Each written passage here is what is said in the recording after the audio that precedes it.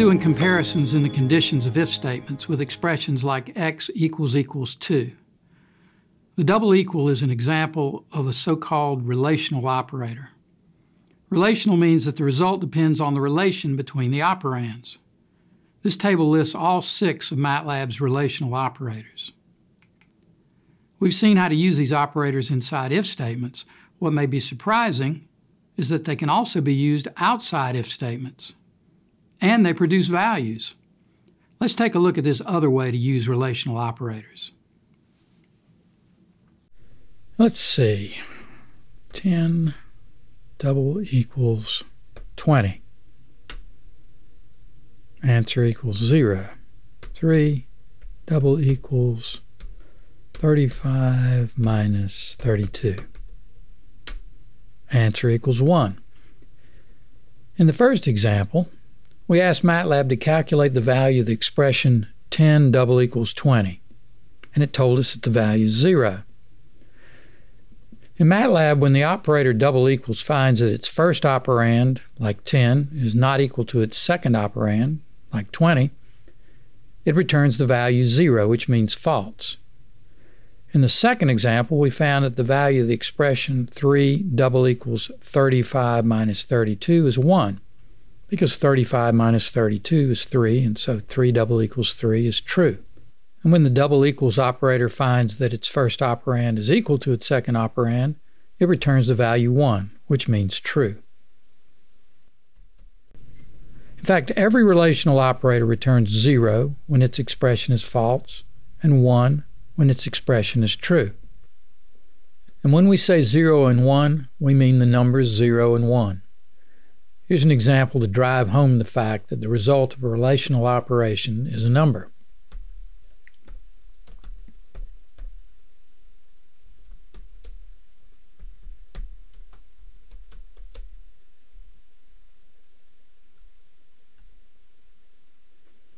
In this expression, 16 times 64, which evaluates to 1024, is greater than 1000. So the relational expression in parentheses evaluates to 1, which is true, of course. We then add 9 to 1 and get 10. So the value of 16 times 64 greater than 1000 is a 1, a normal 1, the kind of 1 that you can do arithmetic with, not some special 1 that has some special sort of truthiness attribute attached to it. The parentheses have an important effect here. If we omit them, we get a different answer. This time the addition operator is executed before the greater than operator. That happens because the precedence of plus is higher than the precedence of greater than, so this operation is carried out first. In fact, all the arithmetic operators have a higher precedence than all the relational operators. We'll talk more about this later in this lesson. So the result of the addition is 1009, but the value of the operand on the left of the greater than sign, which as before is 1024, is still greater than the value of the operand over here on the right, 1009. So the relational operator produces the value 1, which means true, as before. Since nothing's added this time, the result of the entire expression is 1. Let's take a look at this little function called if_test, which helps us test what MATLAB considers true and what it considers false. This function uses an if statement to decide whether x, the input argument here, is true or false. If it's true, it prints it's true. If it's false, it prints it's false. Let's try calling with a few different values.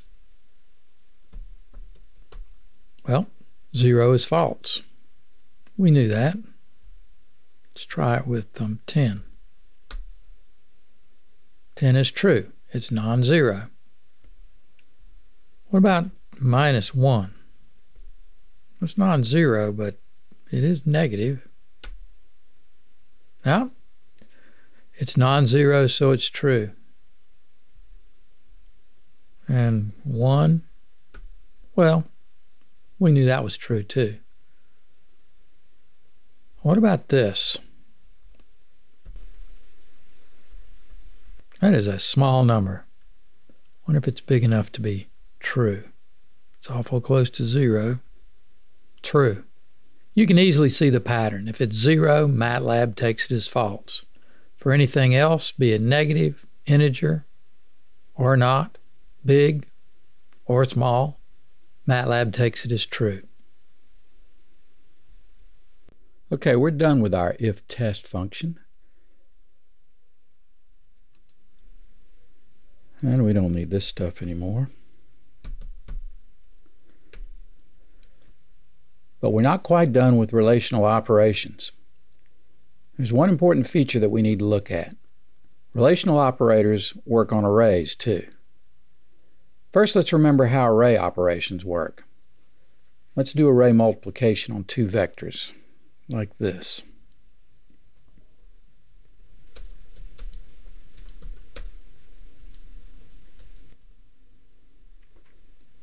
MATLAB applies the dot star operation to each corresponding pair of elements. First, 4 times 5 gives 20. Here we go, 4 times 5 gives 20. And minus 1 times minus 9 gives 9. Minus 1 times minus 9 gives 9, and so forth. And the resulting matrix is the same size as the input matrices, which in this case were 5-element row vectors.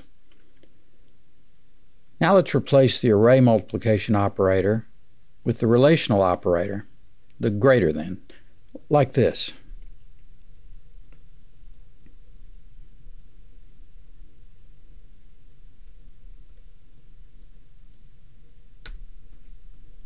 As with the dot star array operator, MATLAB applies the relational operation one by one to each corresponding pair of elements. First, 4 greater than 5 gives 0. So here's the 4. Greater than 5 gives 0, since 4 is not greater than 5, and 0 represents false. Then minus 1 greater than minus 9 gives 1, since minus 1 is greater than minus 9, and so forth. And again, the resulting matrix is the same size as the input matrices, 5-element row vector. As with the arithmetic array operators, the two operands of the relational operators must, in fact, have the same exact size, except for one special case. It's the same special case we saw with the arithmetic array operators. And that's when one of the operands is a scalar, like this.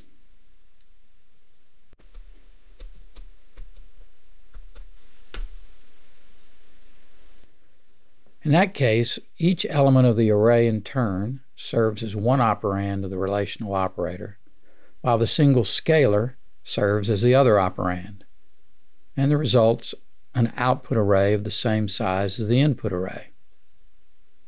So 4 less than or equal 4 is evaluated, which is true and gives 1. Then minus 1 is less than or equal 4 is evaluated. That's true, that gives 1. Then 7 is less than or equal 4, which is false, gives 0, and so on. And the result is an output array that's the same size as the input array. And finally, look at this tricky one.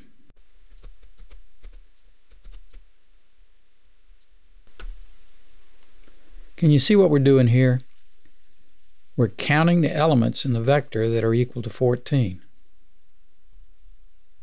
As you can see, there are 2 of them, here, and we got the right answer, 2. Can you see how this works? First, the argument to sum is evaluated. That's this thing in parentheses here. It's an expression involving a relational operator, double equals, that has as input a vector and a scalar. As we've just seen, the relational operator compares each element of the vector in turn to the scalar. Since the relational operator is a double equals, we'll get a 1 for each element that is equal to 14 and a 0 everywhere else. Since there are 2 of them equal to 14, we get 2 1s and 4 zeros as our output. Now you don't see that vector, but you know it's there. That vector of 2 1s and 4 zeros is then sent to sum as its input argument. Sum adds them up and gets 2. And the overall effect is to count the elements of the vector that are equal to 14. Cool, huh? This is a great example of MATLAB programming, a single line of code that does something that would take 5 or 6 lines in most programming languages. And if you're a MATLAB programmer, this version is clearer too. Let's recap the subject of logical values because it's a really important concept. If MATLAB is asked to consider a non-zero input as logical, it will interpret it as true. If MATLAB is asked to consider the input 0 as logical, it will interpret that as false. And when MATLAB outputs a logical false, it outputs the value 0. But when MATLAB outputs a logical true, it always outputs the value 1. Note that this means that you can give any value to MATLAB to be interpreted as logical. If you give it a value that's neither 0 nor 1, say 98.6 or minus 30, that's fine. MATLAB will treat it as true. But it will always return 1 for true and 0 for false. You may have thought about whether we can combine multiple logical values somehow. Yes, we can, using logical operators. The table here shows 3 logical operators. These are the operators that MATLAB has: and, or, and not. 2 ampersands mean and, 2 vertical bars mean or, and the single tilde means not. So how do they work? Not is a unary operator, meaning that it takes only a single operand. It simply flips the value given to it. If you give it a true, it'll return false. If you give it a false, it'll return true. And or are binary operators. They combine the value of 2 operands. The result of and is true if and only if both of its operands are true. Otherwise, it's false. Or works the opposite way. The result of or is false if and only if both of its operands are false. Otherwise, it's true. This table is called a truth table. It specifies how logical operators work in a bit more formal manner. The 4 rows show all possible combinations of input values. And there are 2 columns of outputs, one for and one for or, over there on the right. They show the result of the operator for each input combination. And here's a version showing the inputs from the standpoint of MATLAB, where 0 means false and non-zero means true. As you can see, there's a 1, which means true, in the AND column, only when both inputs are non-zero.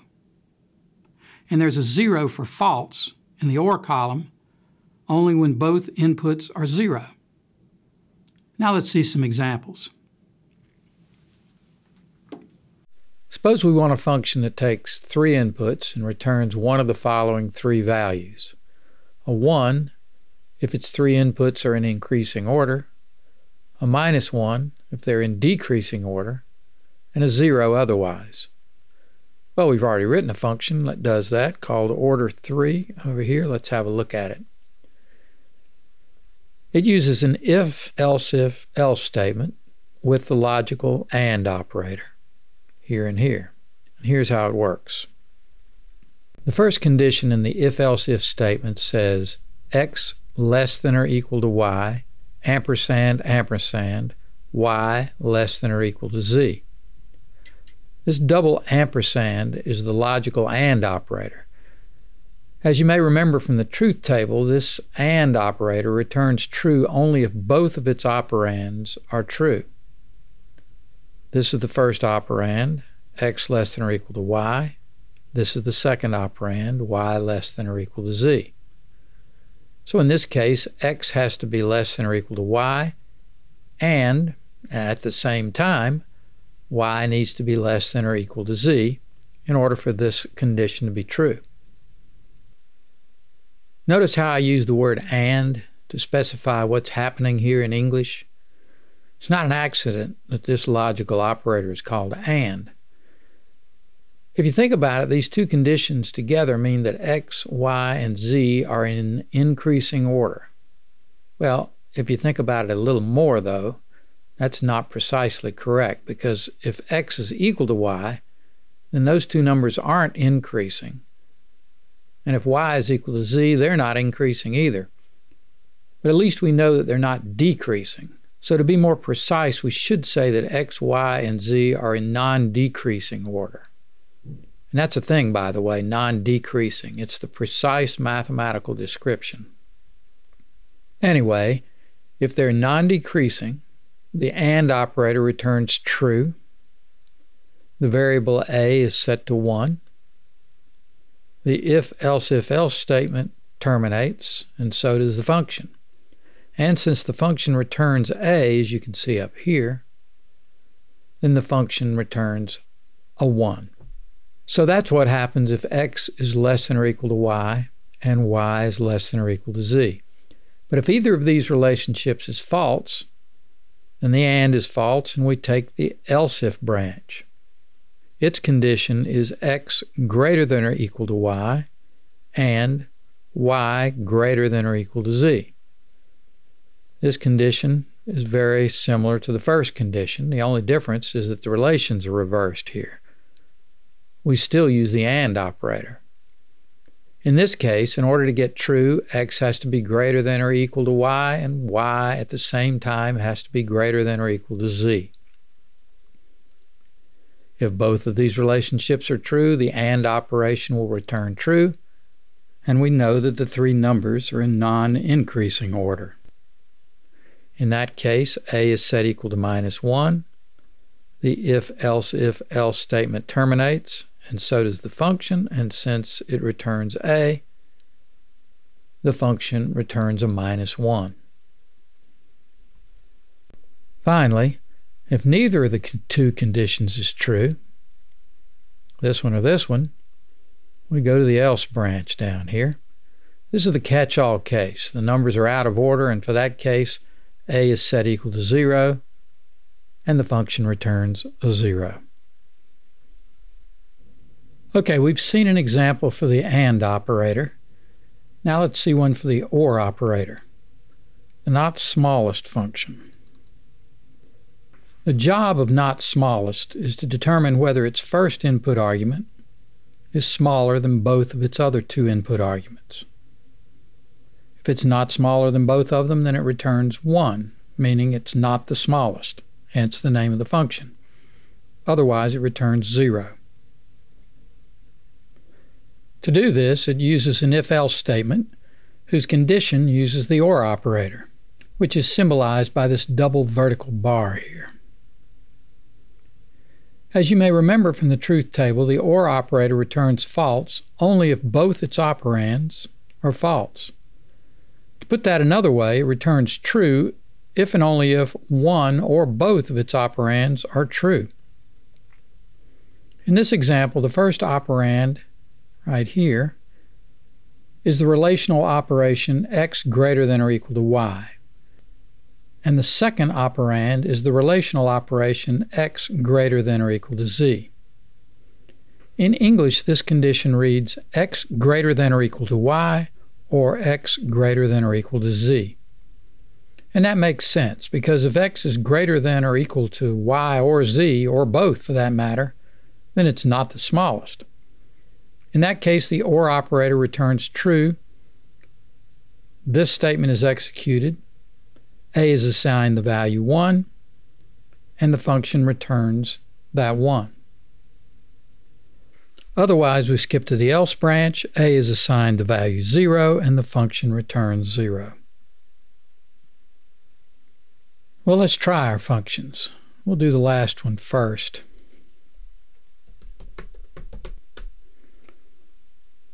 Well, that makes sense. 3 is not smaller than 2 and 1.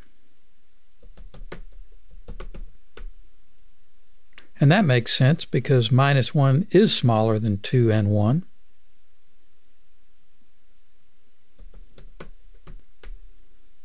And finally, that looks good because 2 is not smaller than 2 and 1. Okay, let's pull up our order 3 function again. There it is.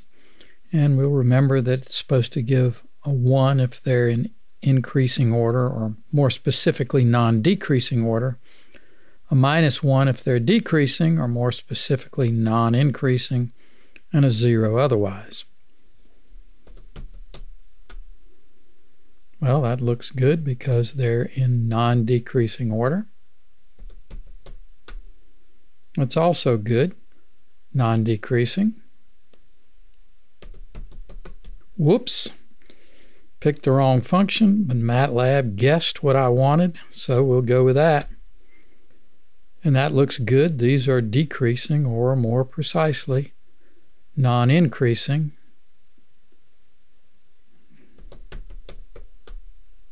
Also non-increasing. And let's do one out of order. I hesitated after that parentheses to give MATLAB enough time to give me the hint that there are 3 arguments for this function. And the 3 arguments that I gave it were out of order, which means we should get a 0, and we did get a 0. So it appears that both our little functions are working. We've seen how to use the logical operators and or inside if statements. Well, they can be used outside of if statements too, in the same way as we saw earlier that relational operators can. Let's clear the screen and look at some examples of logical operators used in this way.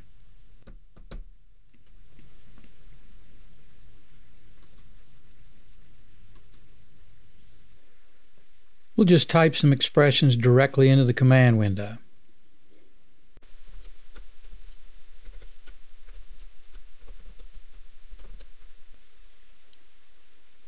No surprises here. When both of the operands of the AND operator are non-zero, which is equivalent to true, the operator gives true in the form of the number 1. But if either or both of the operands are 0, which is equivalent to false, then the operator gives false in the form of the number 0. Now let's give the same operands to the OR operator.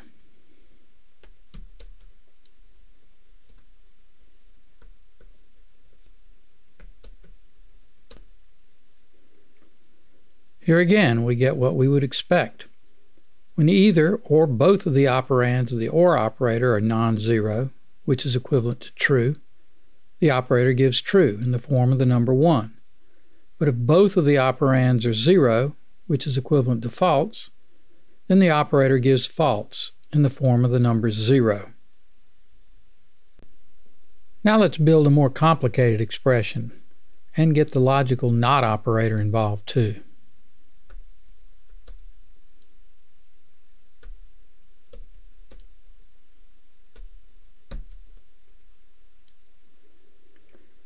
Let's see why D is 0. Since both A and B are non-zero, they're both true.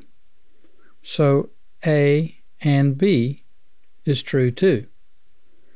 Then when the NOT operator is applied to that true, it's changed to false. The operation B and C is false too because C is false, as we can see here. So the OR operator here is given 2 operands that are false, false, and false.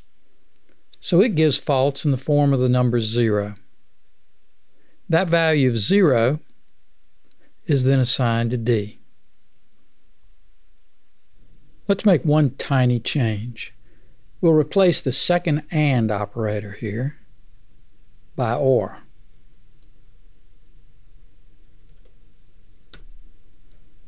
The result is different because B or C, unlike B and C, gives a true value. That true value becomes the operand of this first OR, which then gives true.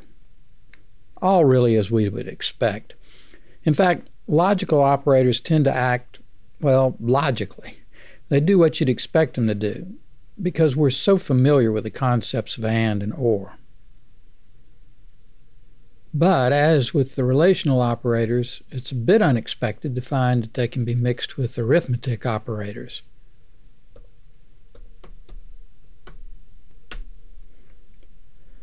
What happens here is that the expression in parentheses is true because b is equal to 2 and 2 falls between 0 and 10. So the AND operator gives 1, and then b is multiplied by 1 to give b, which equals 2. Okay, as we said earlier, when we were mixing arithmetic with relational operators, this shouldn't be surprising because 1 is, well, you know, a 1. And 2 times 1 is 2. So why would you want to mix arithmetic and logic? Well, suppose you wanted to add up numbers that were between 0 and 10. You could initialize your total like this, and then every time you get a new value for b, you could add it like this.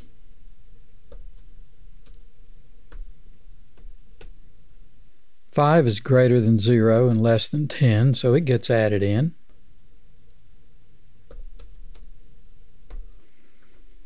The same holds for 3.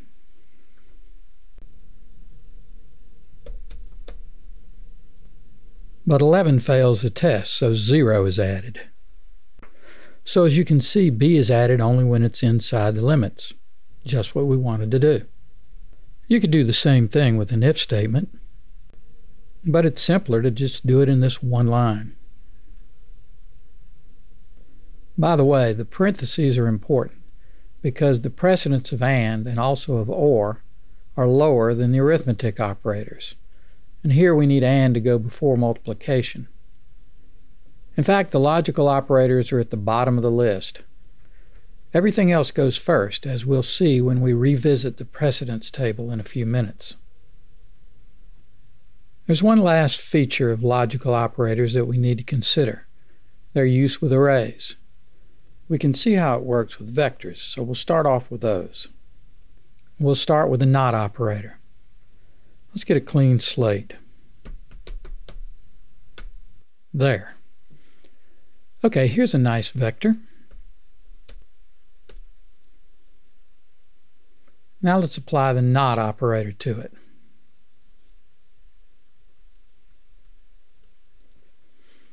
It changes true to false and vice versa. That's what happened here. The non-zero numbers 1, pi, and -2 represent true, so they're changed to false in the form of a 0. And the 0 here is changed to a 1. Since not operates on individual elements of an array, it's an array operator. Now let's try the AND operator with arrays.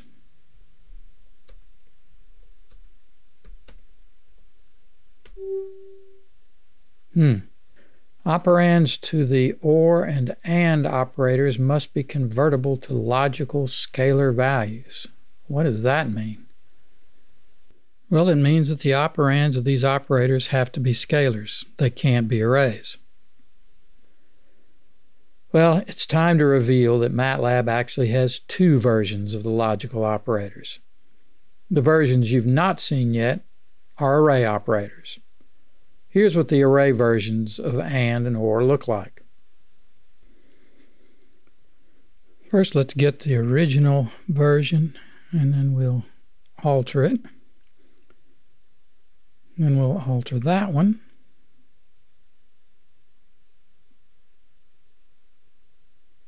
And there we have it. As you can see, there's a single ampersand for AND and a single vertical bar for OR. You might have expected to see a dot show up in the array versions of these operators. After all, for the arithmetic operations multiply and divide, as you'll remember, each array version adds a dot to the operator.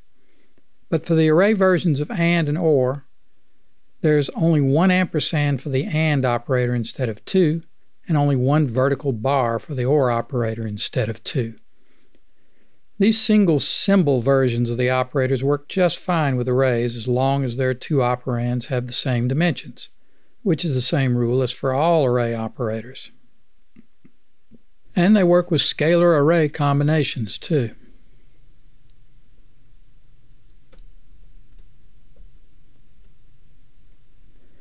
Here we can see that in the first expression, 2 was ANDed with each one of the elements of the array, and in the second expression, 2 was ORed with each element of the array. And let's get a little bit fancier.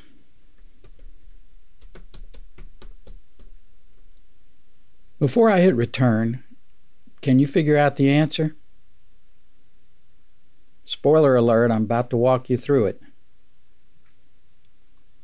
Okay, the first relational operator, 1.4 less than square root of 2, will give true, since 1.4 is a little bit less than square root of 2.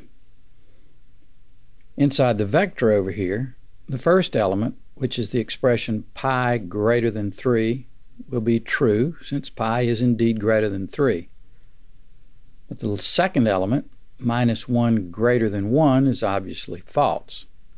So the elements of the vector are true and false, which in the land of MATLAB is 1 and 0. Now the true value from this expression over here, 1.4 less than square root of 2, will be ANDed with the true and with the false elements of the vector to give true and false, which in MATLAB land are 1 and 0. Okay, time to hit return. And we get a vector with 1 and 0 as its elements. The order in which the operators less than and ampersand are applied has an important effect on the result. Let's check that by inserting extra parentheses around the less than operator and its operands to force the less than operation to go before the AND operation. This operation before this one.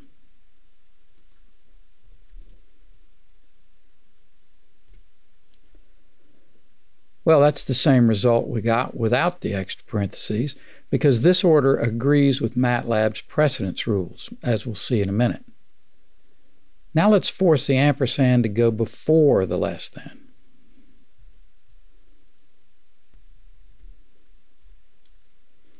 Here we put parentheses around everything over here after the less than, right here, so that everything inside these parentheses is done first and then fed in as the right-hand operand of the less than operation. And this is what we get.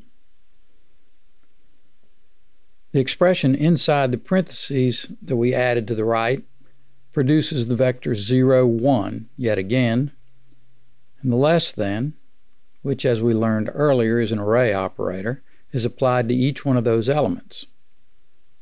Since 1.4 is not less than 0 or 1, the result is a couple of falses. In other words, a couple of zeros. Now that we've seen relational and logical operators, it's time to revisit operator precedence, which, you may remember, is the set of rules that governs the order in which operations are executed. This precedence table shows that order. Lower numbers mean earlier execution. For example, relational operators at 6 are executed before logical operators at 7, 8, 9, and 10. In addition, at 4 is executed before the colon operator at 5. Remember that surprising example a few lessons ago? Chances are you're not going to learn this table by heart, but you can get it anytime you want it by giving MATLAB the command help precedence. This is the table that shows up. It omits parentheses, but it's pretty easy to remember that they outrank everything else. By the way, when you're not sure about precedence, you should probably use parentheses to force the order that you want, because it'll improve the readability of your program.